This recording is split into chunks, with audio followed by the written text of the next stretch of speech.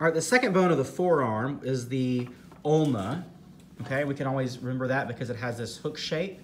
And if you've already learned the names of the fossa, it becomes very easy to talk about the majority of the features of the ulna, okay? So we think about it in relationship to the other bones that articulate with it at the elbow.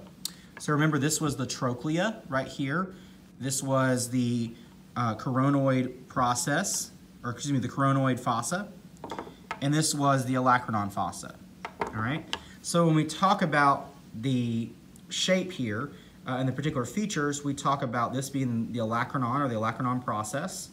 Well, that's where what actually hooks in on the back side of the elbow into the olecranon fossa of the humerus. So olecranon process. Then we have the trochlear notch, this big indention right here that makes kind of a C shape. Well, it hooks around the trochlea. We can hook it in right there to form the elbow. And then we have the coronoid process. Well, we have the coronoid fossa right here. So when they hook in together, let's look at it this way. Okay, you can see that it hooks right into the coronoid fossa.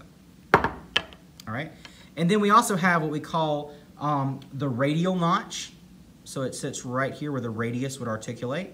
So we have the top, the olecranon process, the trochlear notch, the coracoid process, and then right here we have the radial notch. And then on, excuse me, that's the coronoid process right here, misspoke.